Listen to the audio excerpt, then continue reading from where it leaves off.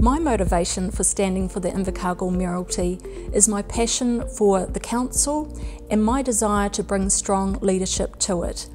I've spent 3 years on the council now, and I really think that it's time that Invercargill City and the councillors has a mayor that's committed to the role full time, and that's what I'll be.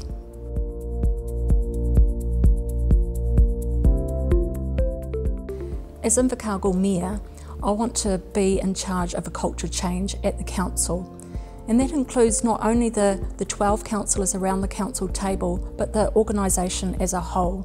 I think if you want to get rid of the perception of an old boys network, there's only one way to do it, and that's to vote for me, Karen.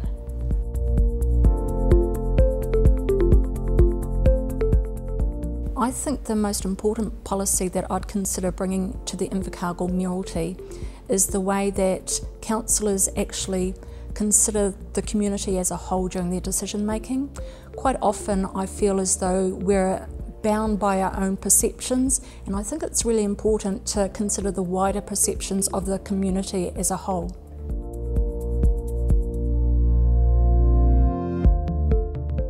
I'd make a real difference as Invercargill Mayor because I bring freshness, brightness, experience and proven leadership.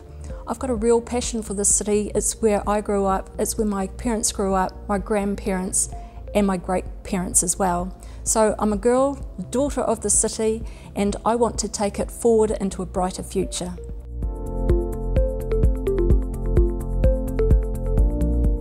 Well, I'm someone that doesn't take myself too seriously, but I do take what I do seriously.